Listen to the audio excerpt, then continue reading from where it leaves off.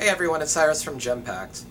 Ever wanted to make jewelry with leather cord or thick cord, but couldn't figure out a way to put the clasp that you want on it?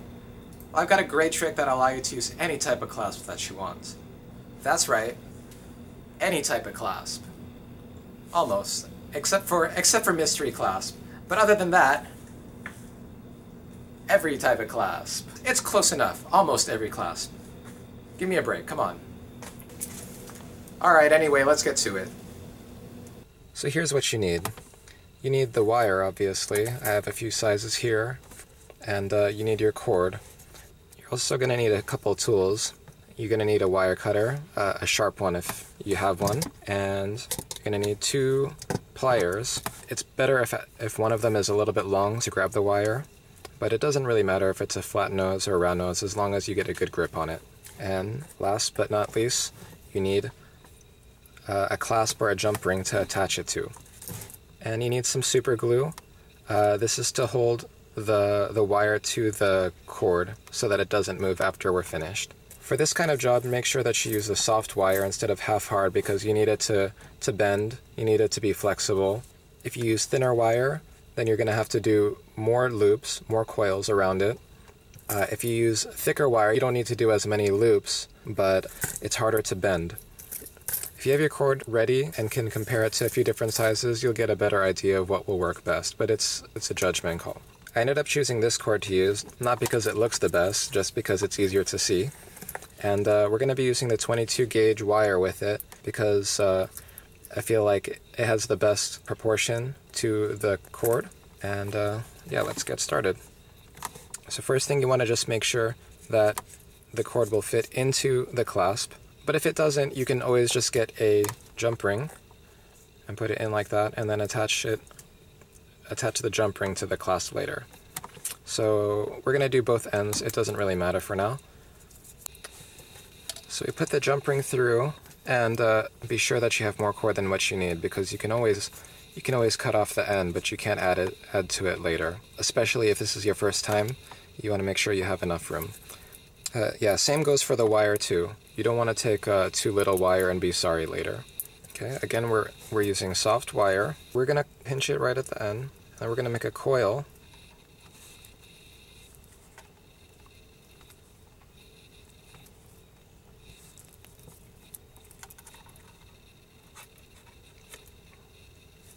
Okay, so notice how this part is not so clean. Don't worry about that. We're going to pull it on it later. We made these 5 neat coils. The number of coils that you need depends on the gauge that you're using and the size of your cord. But I think for this one, 5 is probably good. And well, we can't just end it right there. We have to make it so that it will keep its shape. So with this end, we're going to thread it right through the bottom here and actually make a knot out of this.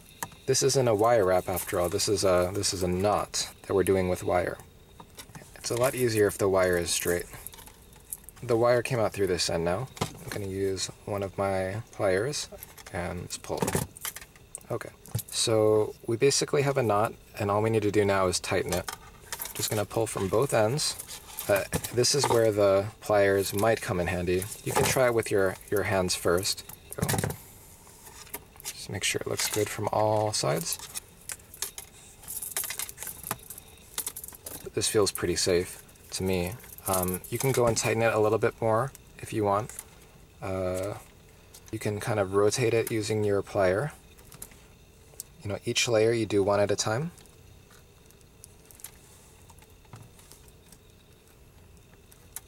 You can kind of see there's like a little bit of slack each time I'm going. So I'm just going one layer at a time.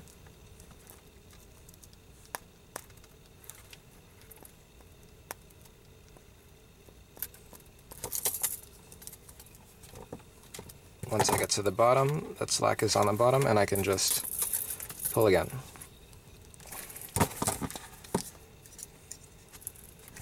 I'm going to use the plier this time.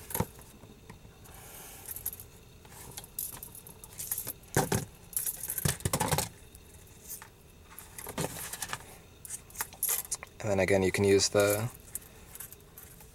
flat nose to make it a little bit neater. Okay, so this is basically it. All we have to do is clean it up.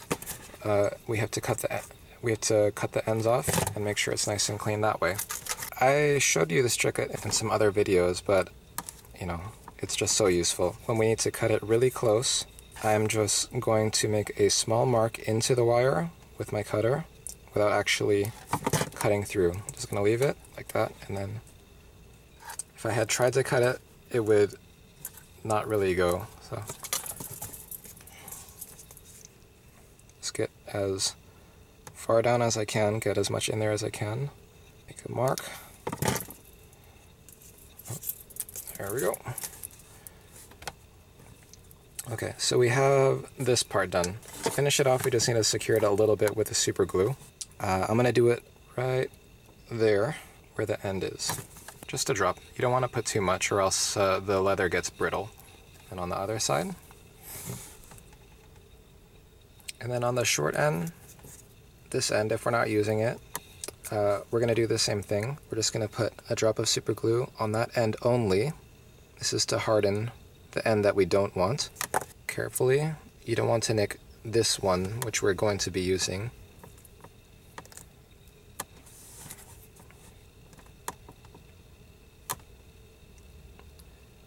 And then just one last bit of really tiny drop of super glue right there. Okay, and then you have one half of it. Now I'm just going to do the other side really quick so that you can see it all over again. Coil the wire neatly around the cord, thread the end through, pull it out with the plier, and pull both ends to tighten it up. After it's tightened up, you can go a little bit further with the plier to try to make it a little bit tighter. Oh, and one thing I forgot to mention is before you actually cut the ends and finish it off, you want to make sure that, that it is whatever length you want so you can adjust it while you still have a chance to make changes. I'm just going to cut that end, cut the other end, being extra careful, drop the super glue, and then on the short end as well. Alright, so there we go. Alright, so there it is. I sped through it a little bit so it's not perfect, but yeah, it's pretty close. So I mentioned that this will work with any clasp, and the trick to that is basically these jump rings right here.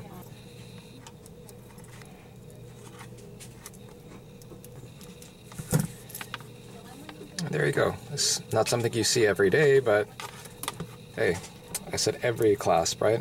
Now this takes a little bit of practice, but once you get the hang of it, it's a really useful skill to have, because you don't have to worry about not being able to use a clasp that you want. Try it out, practice it a couple times, and once you get the hang of it, things will get a lot easier really fast. If this video was helpful for you, subscribe to our YouTube channel, and follow us on Instagram and Facebook for more jewelry-related fun and more helpful tips. Thanks for watching.